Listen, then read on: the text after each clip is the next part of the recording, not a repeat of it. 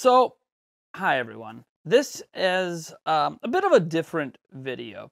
It's not a channel update. I had thought about doing a channel update in general because, well, uh, people sometimes like to know where the channel is going to go in the future. But I don't really know that I have any concrete plans at this moment beyond what we're already doing as a channel. There's nothing major going to be changing around here. Probably for a while. There is some plans I have for the set to change things up a little bit. I also have some plans for future content that's more long haul, not necessarily based around news, although we're going to keep the news going and all that. I have some long off pipe dreams as well, but honestly, today's not really about that. The other day I put a post up on our community section because I took a moment to sit back and look at the last 4.5 years of this channel, both statistically and just from a perspective of how far the channel has come. See, this channel actually came into existence around July of 2008. And at the time was called the Zelda Informer YouTube channel. It was a YouTube channel that represented the ZeldaInformer.com website at the time that eventually grew to become one of the most popular Zelda fan sites in the world before a new owner that bought it in 2016 shut it down in 2017. But that's neither here nor there. I have a long history at that website and at this YouTube channel. In fact, the very first video uploaded at this YouTube channel was about the merging of Absolute Zelda, which was my website at the time, and Zelda Informer. So I've literally been part of this YouTube channel from the very beginning. And in fact, almost every piece of content that's ever been published at this channel came either directly from me or with my encouragement or with my approval because I was editor-in-chief. So I can kind of control all the content decisions, especially on YouTube. So the thing is, this channel has been uniquely whatever I felt like it needed to be for a long time. I took YouTube for granted for many years. Didn't really think it was a serious platform beyond just a simple way to host videos because I attempted to host videos on my own and it was just stupidly expensive. Bandwidth prices are a real thing. So yeah, this YouTube channel just was kind of there for us to put up videos that we were making for Zelda Informer, the website. And then in 2017, after I kind of got the boot from Zelda Informer off the new ownership who wanted to close the site down, I negotiated, gaining full control of this YouTube channel because they had another YouTube channel for the website that they were quote unquote merging Zelda Informer into. They merged it into Zelda Dungeon. And Zelda Dungeon has a YouTube channel with over 100,000 subscribers. So what the hell did they need a channel with 22,000? I took over the channel, announced that it was becoming Nintendo Prime, and immediately lost 4,000 subscribers. Not really shocking in so much. One, I didn't have great production quality on my videos. The audio sounded really horrible. And let's just say I wasn't exactly confident in front of the microphone or presenting my best self forward. I am Nathaniel Rufflejans, and you probably recognize me because I've been all over this channel over the last 7 years or so, and I always say, hey, I'm Nathaniel Rufflejans. I am the editor-in-chief of ZeldaInformer.com, and well, I am, technically, until April 30th.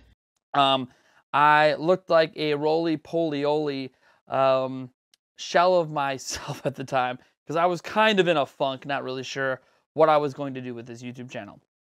Fast forward 4.5 years, and obviously this YouTube channel has come a long way. Obviously from 18,000 subscribers to 75, on the verge of 76,000.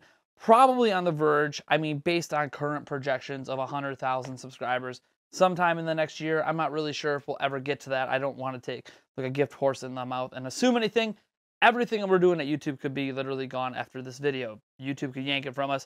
I could make some big controversial mistake that causes me to get canceled by the internet or something. I have no idea because I don't know what's going to happen in the future. I only know what's happening now. And throughout this journey, it has had obviously its ups and downs, both personally, professionally with my work outside of here, and obviously my college, and as a parent, and obviously as a content creator. There's been a lot of growth, a lot of mistakes, and there's probably going to be a ton more mistakes to come in the future because as I tell people, I'm human. In fact, I've already made a mistake in this video. The studio light isn't on.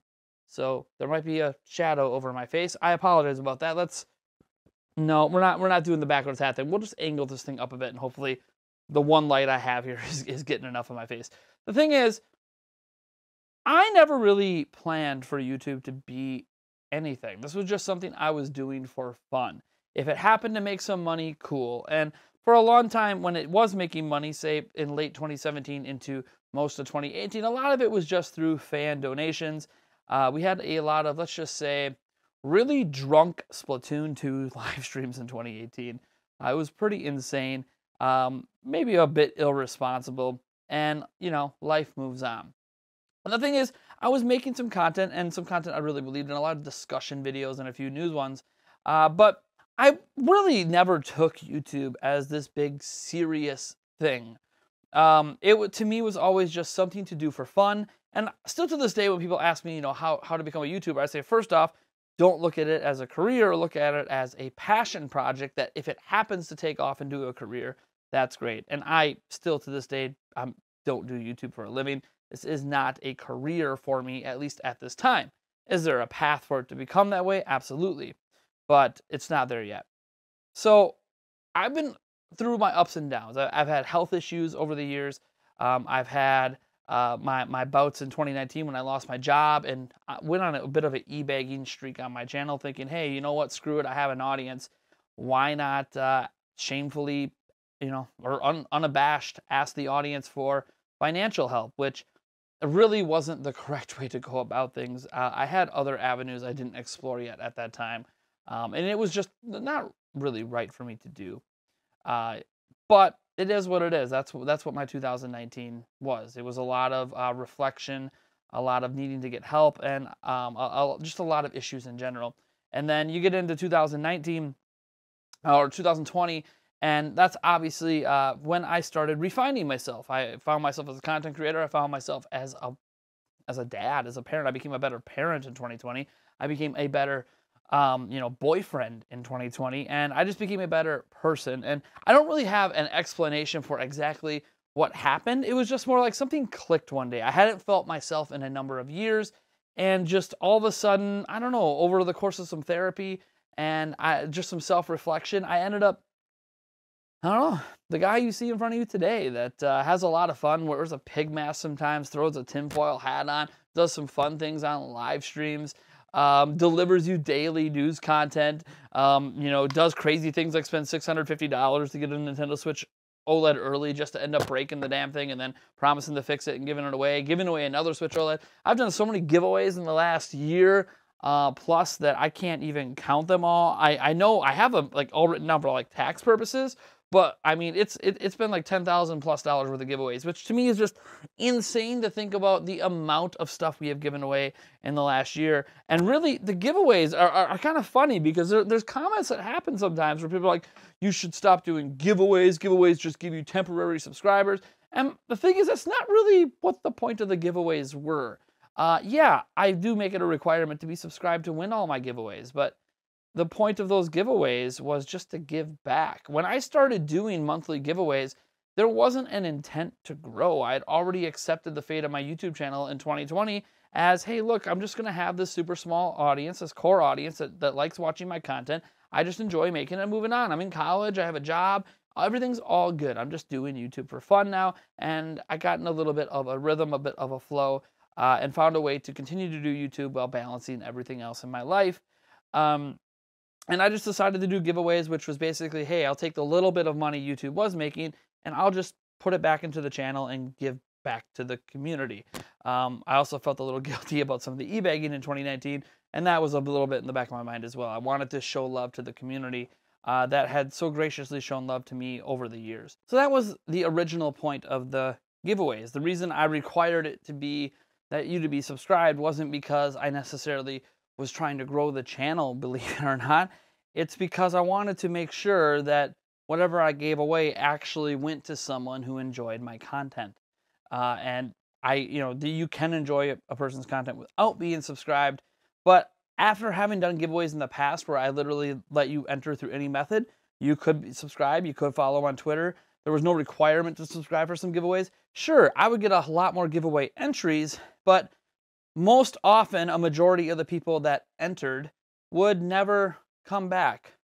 In fact, some of the times I would draw a winner for some of those giveaways, and they wouldn't even respond, showing that they're not even someone that really watched my content. So the idea of making you guys, or making sure that you're subscribed to the channel, really wasn't about the growth. It was just about making sure that this is someone who actually watches my videos. And of course, you're always going to get those people that they subscribe just for giveaways and they unsubscribe when they don't win. Okay, yeah, that just comes with the territory. But there was never a point to really push subscribers. I actually thought the channel was pretty done growing. I thought we were gonna sit at like 30,000 subscribers and just kind of stay there. Obviously, fast forward a year, that hasn't been the case. We've gained, 40,000 plus subscribers since then, and the channel has obviously been doing really well. 2021 was a huge year. We actually started turning things around in 2020, towards the end of 2020. But in 2021, obviously things have been absolutely incredible at this channel. It's, just revenue-wise, it's made more than it's ever made before. And that's crazy to me, even though I've pretty much taken almost every penny it's made and put it back into the channel. It's still crazy to me. Like, how were we able to do all these giveaways? Well, because we've been making more money on the channel in the last year, so there's been more money to be able to afford the giveaways. But to afford the 600, I mean, how do you think this thing got paid for? Hello, with channel money. So the thing is, I told myself I'm not gonna cry. I'm not gonna cry. Not gonna cry. I really like making YouTube content. I hope this comes through in the content I make. I hope this comes through in the way that I present my content, the way we have fun on live streams together, which, by the way, my live streams are meant for adults. There's still some shots that go on, but it's a lot more under control for the most part. We have dancing and lots of fun. Honestly, my YouTube channel is a bit of an escape. I find that I enjoy making content on YouTube. One, because I get to talk about gaming, something I am passionate about. Two, I get to connect with a bunch of like-minded people who happen to also enjoy gaming. And three, there's just something fun about creating content that seems to make people smile. Every time I see a comment that says something to the camera, hey, thanks, Nate, for this video. You just made my day. Hey, man, I really love your energy. Hey, this is just so awesome. Keep being you. Even the comments that are critical and point out the things I make mistakes, I appreciate it because these people care enough to watch the video and then correct me. Because you could easily watch a video, know someone made a mistake, and just move on. And yeah, some people are a bit harsher about it than others, but still, I appreciate that feedback. It's an honest conversation we have back and forth. And I'm not going to say sometimes I'm not a little stubborn. I'm human. I'm stubborn. No one likes to be wrong. And there might be some internal justifications for some things, but that doesn't mean that I'm right with those justifications I make sometimes. So the thing is, I really like doing this. And I've had a dream. I'd say a realistic dream, or a dream for a couple years, where I had it in the back of my mind that I enjoy making content so much on YouTube. This is just kind of what I want to do. I'm in my mid-30s. I have 3 kids. I haven't graduated college yet. I'm on my way. I have another job. And reality is, this right here is what I want to do. We're not there yet. Okay. This isn't a video announcing that, hey, I'm doing YouTube full-time or anything like that. We're not even close to there yet. Okay, I got 3 kids. Realistically, even though the channel's made more money than ever, and most of it's gone back into the channel, even if I stopped doing all those giveaways and kept the money, ain't enough to support the family. Might be able to afford groceries for half a year. It's pretty expensive for a family of 5 to eat. I just wanted to say thank you. From the bottom of my heart, thank you. People often wonder how I find the ability to make videos, sometimes multiple videos a day. How do I balance everything? How do I force myself to make time for this? And it's really because of you guys. You guys make me smile every day. You guys remind me who I am every day. If I'm feeling down, all I know is I gotta, get myself together, pick myself up, put together a great video, toss it out to you guys, and immediately the community is just going to be so uplifting. And that's just such a wonderful thing to look forward to. We've really built something special here. No, we're not at the level of some other channels that I also feel have built something special, but that's okay. We have our own way of doing things in our own community. This is like a weird channel, right? It's like most of my videos, including this one, can seem very family friendly, but then like you'll tune into a live stream and I might be cussing, I might be, drinking and throwing back shots and talking about weird, I don't know, sex related things with my fiance. Like there's so much crazy things that happen to the channel. It's such a adult gamer parent reality channel. It's just a lot of fun to create this different vibe than you get from so many other Nintendo based channels where they're really focused on just, hey, we're going to be super family friendly and inviting for all. And I don't mind the children watch my content, but I also am very careful to explain, especially during live streams, that my content is not meant to be done there. Maybe a day arises where I need to take my live streams away from my YouTube channel onto a different YouTube channel, onto Twitch or something else, but I don't really want to do that. I like keeping our community together. I honestly am so appreciative of you guys uplifting me every day, that I don't really know that I'll ever stop making YouTube videos, no matter where life takes me. I don't know that I'll ever stop doing giveaways, no matter where life takes me. I want to bring smiles to people's faces and make content that I'm passionate about. And I don't create the best produced videos. They don't have the greatest editing, the greatest thumbnails. I'm not like Spawnwave walking around super buff and like really in shape and skinny. I'm a chubby 35-year-old, man. I know what I am. Yeah, I'm trying to lose weight and I struggle with it, but I know what I am. And I own that. So I just want to say thank you really for just being you. You guys are why I continue to do this when there's been every logical reason in my brain not to. Now that those logical reasons seem silly in hindsight, considering where the channel is going and where it might head in the future. But thank you. Sincerely. You guys have sort of become the escape for me that I used to turn just to video games for. But this sort of escape here on YouTube just feels so much better than just simply sitting alone in a room playing a video game. So, while I still play games, and I love them, I love making content on YouTube even more. So thank you for watching. Thank you for coming to my live streams, for liking, for subscribing, for entering giveaways and being disappointed when you don't win, for chastising me and criticizing me and calling me a fat ass and everything else in between. Thank you. You guys bring a lot of entertainment and a lot of smiles to my face every day. And I don't know that I could ever show enough gratitude for that. So I'm going to catch you guys in the next video. Hopefully a live stream tomorrow night as well. Yeah, this has been a special journey we've been on. And hopefully we're just at the beginning of, I don't know, wherever this YouTube journey is going to take us.